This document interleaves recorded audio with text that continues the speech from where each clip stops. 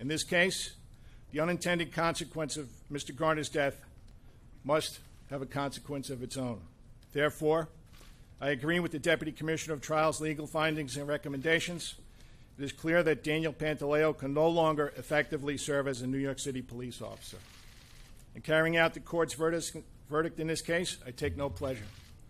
I know that many will disagree with this decision, and that is their right.